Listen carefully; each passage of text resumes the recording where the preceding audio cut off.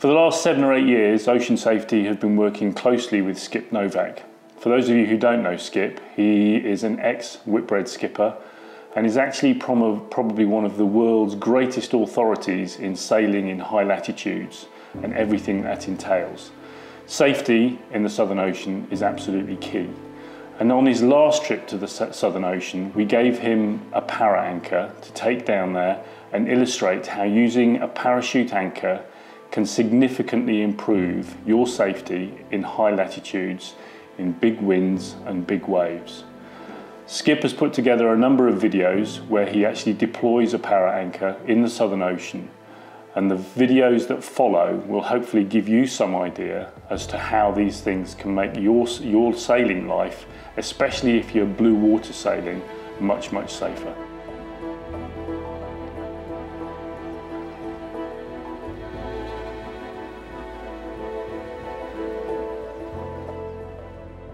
We're on board Pelagic Australis on our way back from South Georgia to the Falkland Islands, and we're going to have a little experiment today.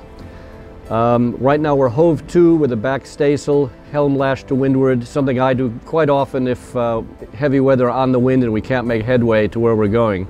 Very comfortable way to sail and very safe. On the other hand, if you were on a lee shore and you were being swept into the land, you may want to deploy a sea anchor. Now I've never done this before, so it's a first for me. And sea anchor will have less leeway than heaving to. Heaving to in a big storm, you could be making 2 knots backwards, which is fine if you've got sea room. If you have a problem with sea room, para anchor could be a solution, but there are caveats to it, as you'll see. So we're going to go forward and deploy this thing, and it's very light weather. I mean, this is a good way to demonstrate it. Obviously, you wouldn't be heaving to in this condition or deploying a sea anchor, but having said all that, because a sea anchor is a bit more complex than heaving to, which is really quick, it's not a bad idea to think about deploying a sea anchor before the heavy weather hits in a condition like this, and wait for the storm to build, get yourself sorted, get all your lines ready, sort out your chafe gear issues on the bow, and just wait for the blow to come on. Okay, we're getting ready to deploy this thing. Now keep in mind this is quite a heavy boat. It's a 55-ton displacement vessel. The para anchor I can sort of just lift by myself, but we're going to use 2 people to throw it over the side. And how this works is the front of the para anchor has a huge big swivel here attached to a very heavy cable. That's your anchor line going up through a fair lead on the bow, ideally back to a winch, because you have to pay this out and control it as the boat comes up into the wind, and there's going to be a lot of load on it, of course. And then attached to the other end of the para anchor, which is the tackle end with the ropes that open it out, is a bit of chain, a bit of line, 25 meters of polyester, attached to a big orange float, which in theory will support the weight of the para anchor when it's deflated for the recovery.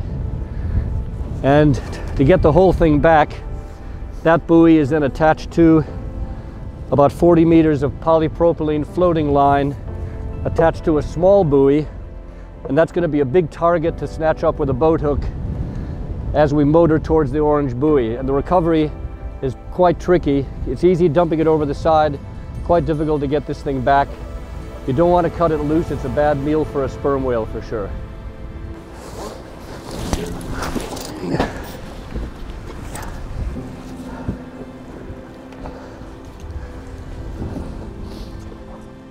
Okay, we've got the sea anchor deployed. We've got about 40-50 meters of line out. The boat is lying head to wind and head to sea, as it should do.